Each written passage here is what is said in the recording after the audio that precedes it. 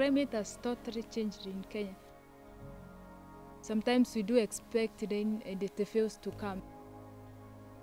Now we see there is drought because the trees have been cut. I think when the trees were there, the rain was enough, but now the rain is inadequate. So we have a problem of famine in every area in Kenya. We have to plant trees in a very large quantity. Everywhere the trees were cut, we must return the trees so that the forest can be the way it was even before. It's very important to restore Ilangi forest because more than 9 rivers originate from the forests, and all of them they feed to the largest Kenyan river, which is suitable for irrigation and hydroelectricity.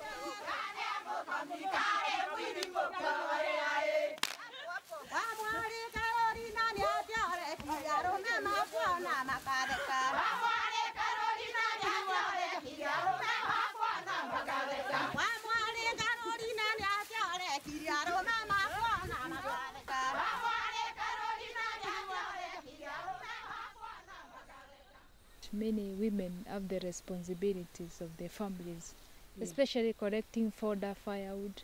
There is over-reliance of the forest. If they continue invading the forest, the trees will continue to decrease. When we empower women, everybody in the family is empowered. We have several women groups and we are getting a lot of education from us. When we come together, especially we women, we used to build one another through experiences. How are you getting on in your family? What hardships are you facing in your family? When you come here, we sing, you are working together, you are being inspired, and at the end of the day, everybody is relieved. The one we do here, we're planting trees. We benefit from them very much.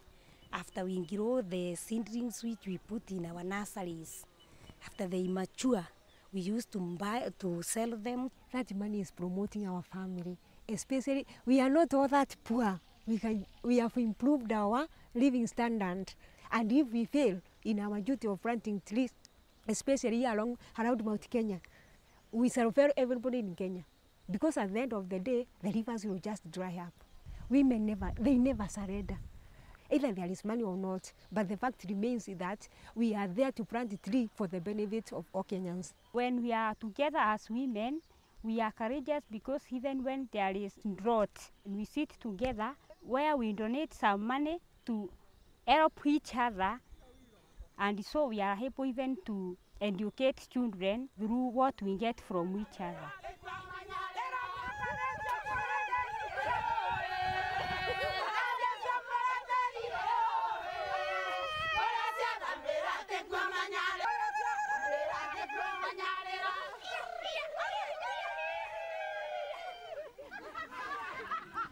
With many groups, we try to mobilize them together and empower them with more knowledge so that they can understand about the native species. They are concentrating much on exotic species, and the crop yield have totally declined because of the type of trees people have planted on their farm. Of course, the soil to be unfertile. So we try to encourage the farmers and groups and communities to concentrate more on restoring either the community farms or the forest, using the native species.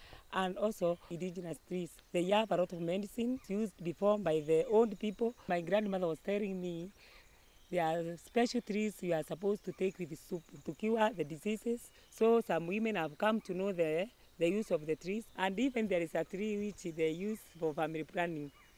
And even we have another sacred tree, Vigas tree. When there is no rain, people could go and pray under that tree. Nobody was supposed to cut that tree from the beginning. Even now, we are not supposed to cut that tree. So I think women are the ones who have interest of the forest and even the trees.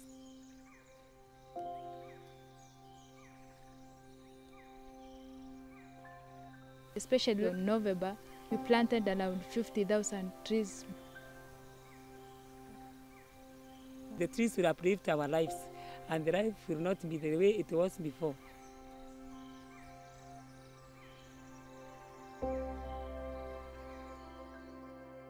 My name is Kenya Ference, and I'm part of the core team at TreeSisters, which is an international organization and global network of women who are supporting the reforestation of our planet. And we have planting projects all around the world, and the one here in Kenya is really a shining example of women stepping into leadership and really making a difference. My name is Bernadette, and you could call me the original Tree Sister in that as they're involved in its origins.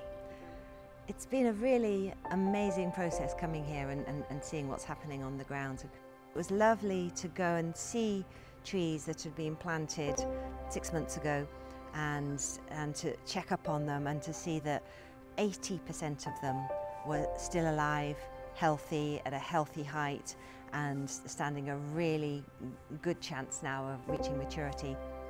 Deforestation is still happening in Kenya, and there's still so much more to do. And the reason why I'm a Tree Sister is because I really want to be part of that solution.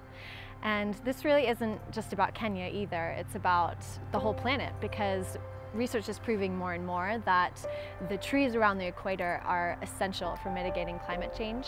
And so this is about each and every one of us and the future generations that are going to benefit from the trees that we're planting. I am a Tree Sister. I am a Tree Sister. I'm a Tree Sister. I'm a Tree Sister. Wow. I am a tree I am a Tree Sister.